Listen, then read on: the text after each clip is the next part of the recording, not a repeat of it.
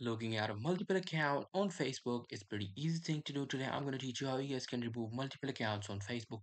So for that, as you guys can see, I'm at the Facebook. Now here you simply have click on your profile. In your profile, you have click on settings and privacy, then you have click on settings. After clicking on settings, you will see this page. You just have to click on this account center on the left side of your Facebook page.